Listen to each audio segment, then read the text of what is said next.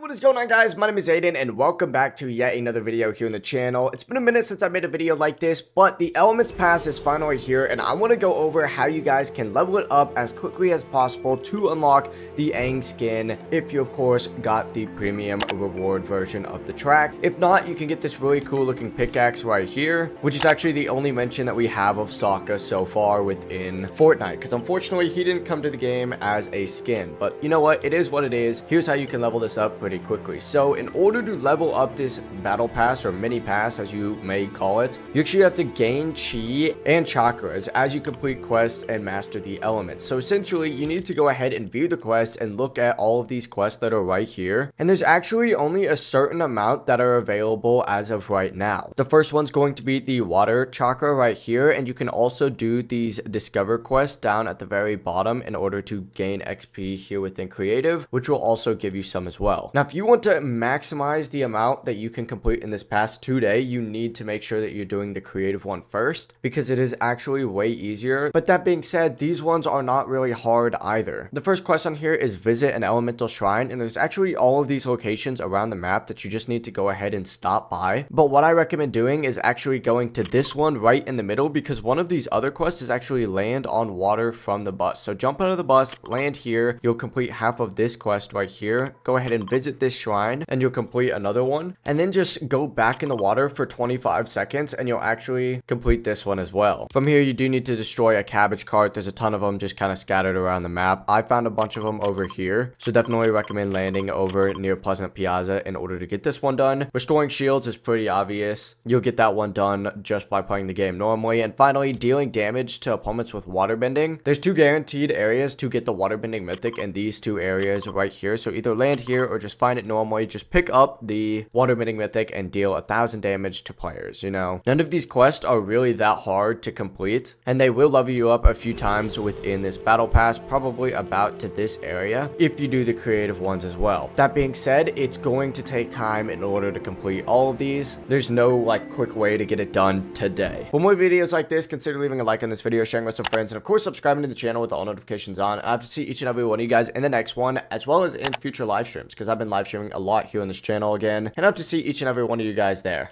Peace.